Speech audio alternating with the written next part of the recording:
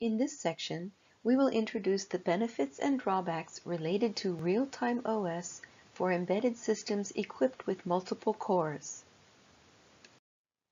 First, let's discuss SMP-type multi-core systems. The particular feature of SMP type is that the RTOS assigns executable tasks to any available CPU. As a result, it's impossible to predict which CPU will execute a given task until that task is assigned. To put it another way, any task can be run on any CPU. Two advantages to this are that the load balance can be handled dynamically, and software can be developed without concern for which CPU will be running it.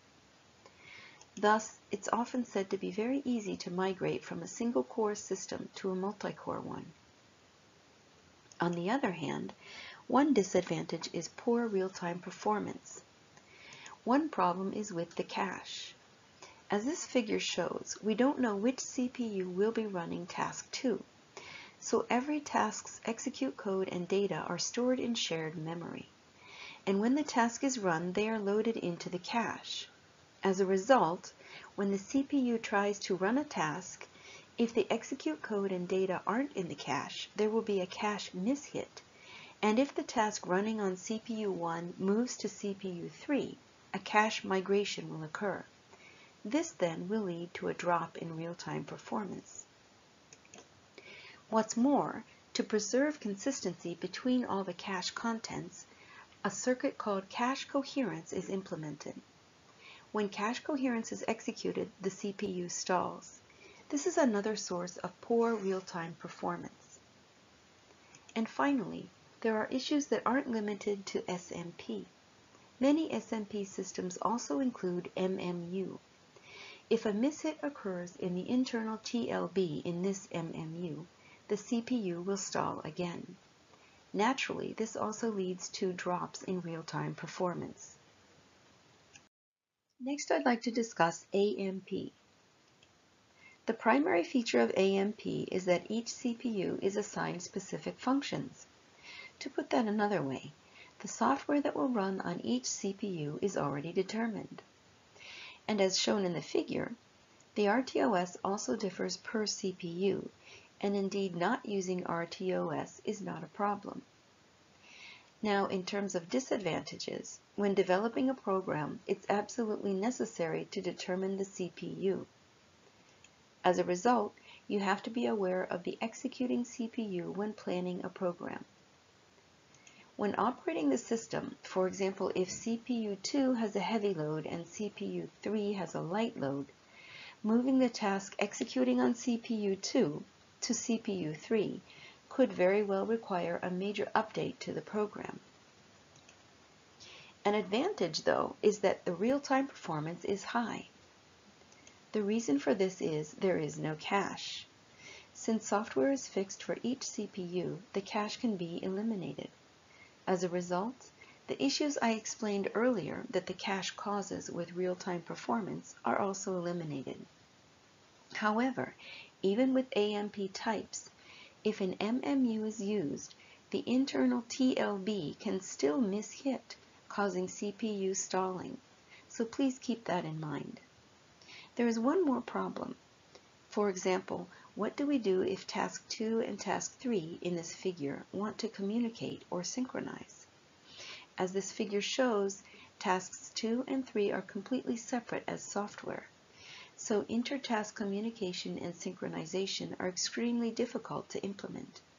In this situation, introducing the upcoming system can be of enormous benefit. The benefits can be seen here.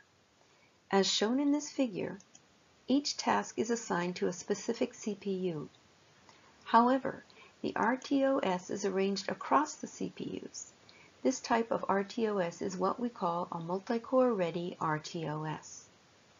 When using multi-core ready RTOS, since task 2 and task 3 are both assigned to the same CPU, inter-task communication and synchronization can be done using event flags, semaphores, and mailboxes, just like with single-core RTOS. What's more, as here, tasks 0 and 3 are on different CPUs, but since they are managed by the same RTOS, intertask communication and synchronization can be done using event flags, semaphores, and mailboxes in exactly the same way. That is one benefit of using multi-core ready RTOS. This kind of structure means that planning for each task no longer depends on the CPU. Why? Because task planning can be done using a single RTOS API. Let's say, for example, that CPU 0 has a heavy load and CPU 1 has a light load. In this situation, if we want to transfer task 1 from CPU 0 to CPU 1, there's no need to significantly update the program at all. So then another benefit of using multi-core ready RTOS is that it makes load balance easy. This all means that installing multi-core ready RTOS makes it easier to develop software for multi-core systems, but there is one problem. That is, overhead is quite large. This table shows a certain multi-core system. As you see here, each CPU has local memory installed. What's more, shared RAM is also installed like so. Typically, the RTOS code is located on every CPU. In other words, RTOS processing is executed on every CPU. Also, there's something called the RTOS management block. The management block, as you can see in the figure, stores all the information vital for RTOS operation, such as the event management table, the semaphore management table, the event wait and semaphore wait queues, as well as the TCB and ready queues. All of this needs to be shared, so it's stored on shared RAM, like this. Consistency is maintained by each CPU accessing the management block. As a result, whenever a CPU accesses the management block, it puts a lock on the contents. This is the cause of the overhead. Let's talk a little more about that overhead. This chart shows API execution time, comparing execution time between single-core RTOS and multi-core ready RTOS. The execution time measured was for the semaphore release API. If there is a dispatch when the semaphore release API is executed, the single-core RTOS takes 300 cycles for execution time, and the multi-core ready RTOS takes 650. What explains that difference? As discussed earlier, in multi-core ready RTOS, the management block is locked during access because it's accessible to multiple cores, leading to overhead. Furthermore, as I mentioned, the tasks running on different CPUs are also communicating and synchronizing, so running those APIs can cause this process to take 900 cycles. So I think it's clear that the increased overhead from multi-core ready RTOS can be an enormous problem. There is one more problem.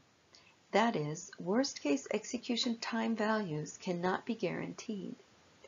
In other words, as written here, in systems of 3 or more CPUs, starvation and problems with both inter- and intra-CPU exception control can lead to undefined worst-case execution times, or massive overhead if software is developed to allow them to be defined. An explanation of starvation and inter- and intra-CPU exception control problems would take too long here, so please see the supplementary report for more details. So clearly, multi-core ready RTOS is extremely easy to use on AMP systems. But on the other hand, the overhead is much too large, and if there are 3 or more CPUs, there is a real problem with unpredictable worst-case execution times. So that finishes my talk on multi-core ready RTOS. Let me just sum up some key points. One benefit is that tasks running on different CPUs can use APIs for inter-task communication and synchronization. What's more, tasks running on one CPU can be moved to another without significant updates to architecture, and load distribution can be implemented easily. In contrast to these handy functions, overhead is quite large due to the lock needed when accessing the management information. Another problem is, in systems with 3 or more CPUs, worst-case execution times can't be defined, or if software is structured to define them, the resulting overhead is huge. So that's all for conventional multi-core ready real-time OS. Finally, I'd like to briefly introduce our hardware real-time OS. Hardware real-time OS is Renesas' original technology, implementing RTOS completely in hardware. Our hardware RTOS has full multi-core support. As a key feature, while conventional software RTOS is unable to guarantee worst-case execution times for 3 or more CPU systems, hardware real-time OS can absolutely guarantee these values while offering incredibly low interrupt latency. All of this means it's suitable for embedded systems requiring the highest real-time performance. For more details, please see the Renesas Electronics website.